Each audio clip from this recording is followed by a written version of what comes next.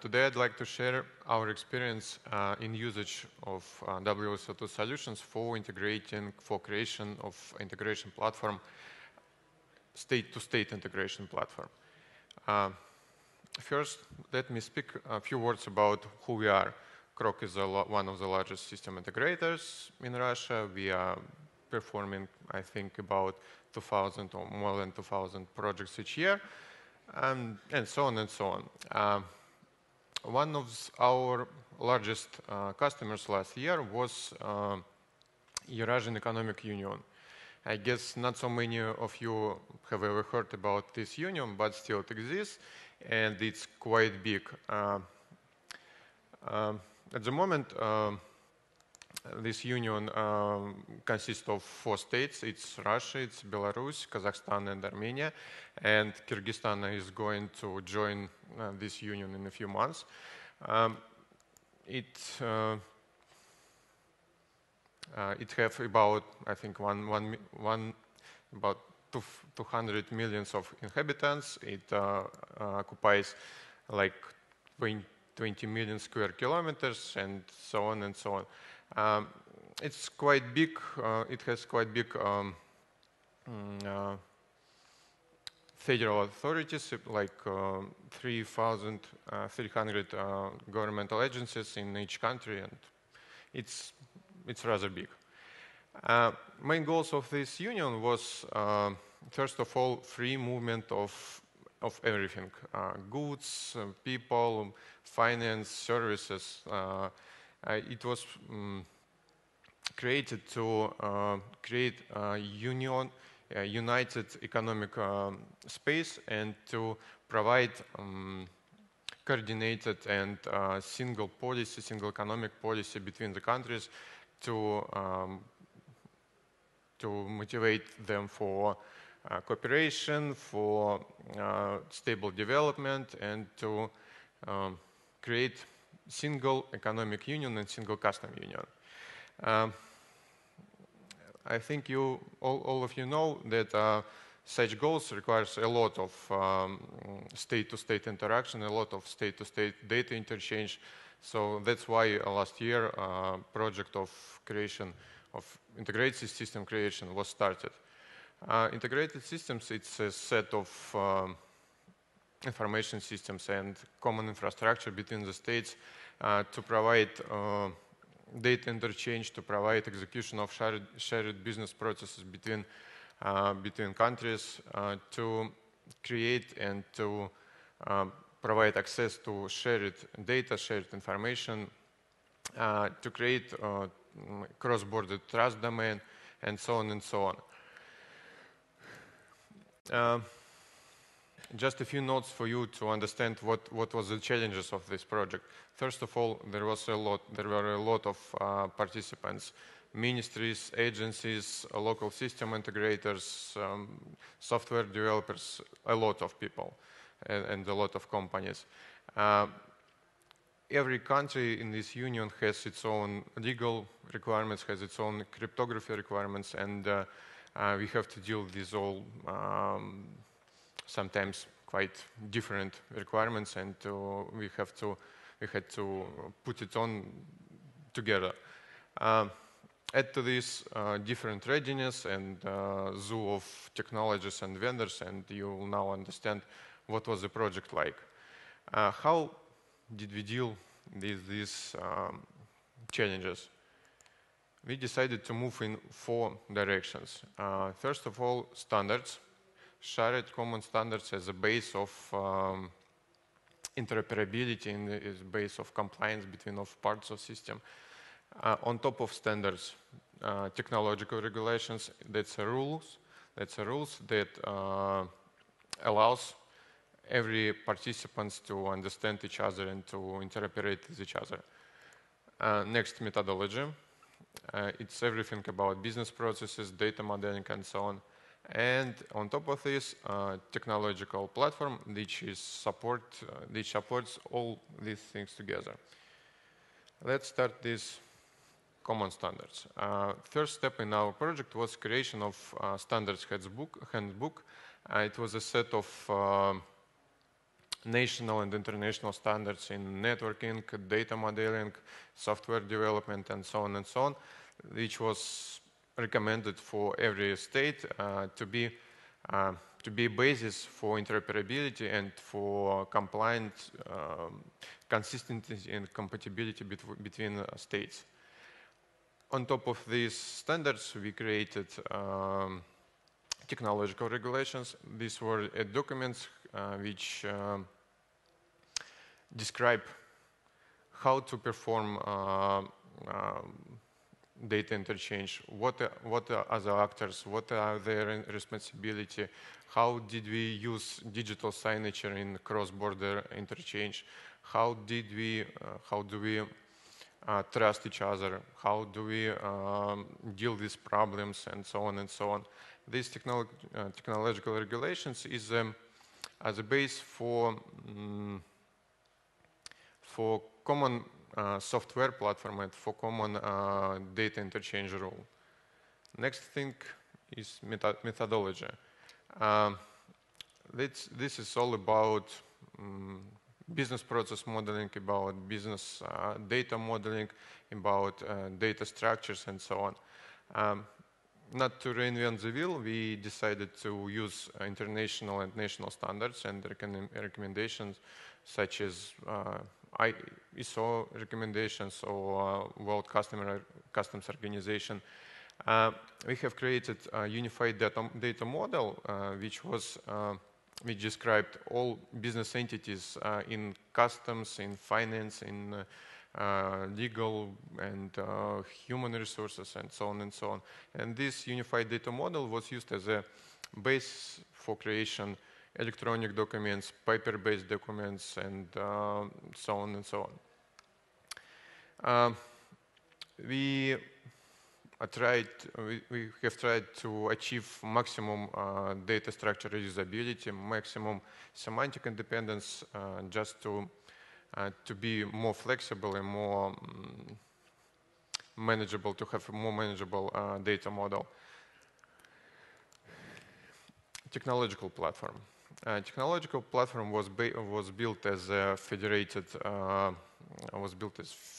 architecture, which consisted of national segments. In every country, there are their own information systems, interchange infrastructure, and so on and so on. Integration segment, it was a core of system which comprise different subsystems like portal, MDM solution, analytics, security monitoring, and so on. In each segment, there are trusted third-party services. This is special services that checks digital signatures and guarantee that this signature placed on this document is legal and can be used for cross-border data interchange, and just to assure every participant of data interchange that this data and this document is correct and was not modified.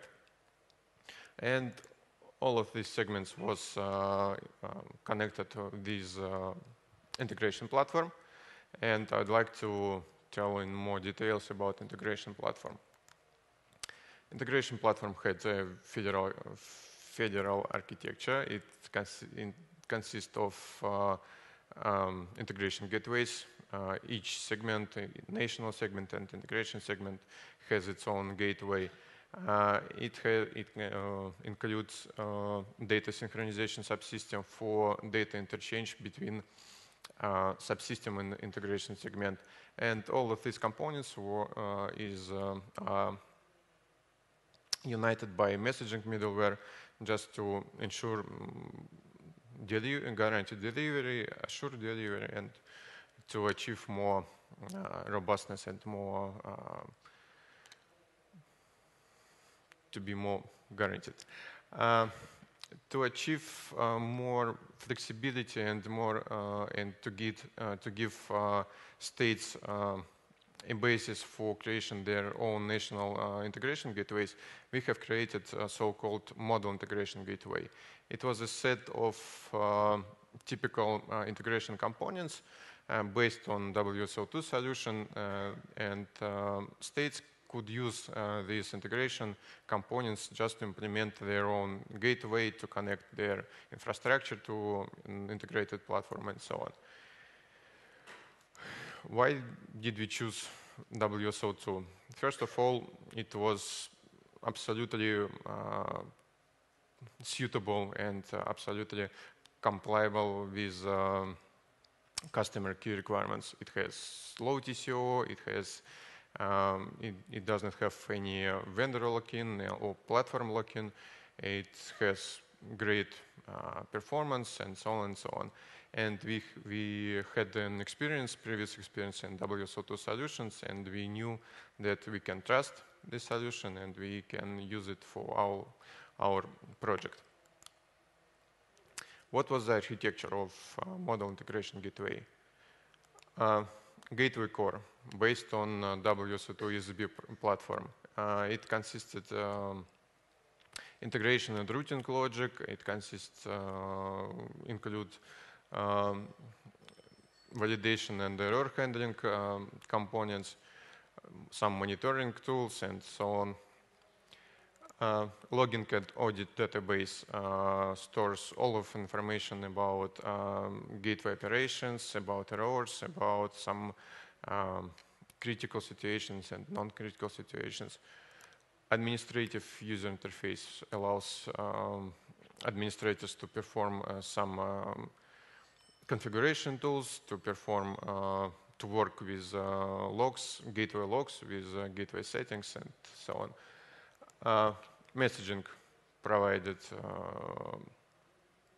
guaranteed delivery, and connectivity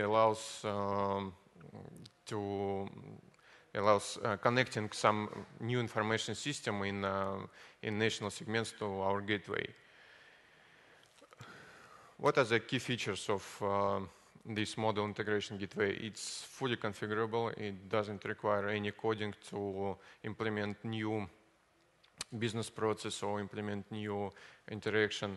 It performs end-to-end audit and some kind of operational reporting just to know where is my message, what is the problem, how can I solve this problem, and so on. We have used asynchronous approach in our gateway just to make it fast and reliable and to achieve desired performance. Now its performance for this gateway is about 100 or 150 transactions per second. That's not so much for some, I don't know, for some integration platform, but still it's quite enough for the customer. It was deployed as a cluster-based solution, as a failover solution. It consists of three separate group of servers. It's core servers, database, and application servers. All of these servers are connected to monitoring console and to operational reporting just to manage it, monitor it, and to understand what is happening in each moment of time. What we are going to do next in this year and in next year, we are going to provide API services for G2 governance to business or governance to citizens operations.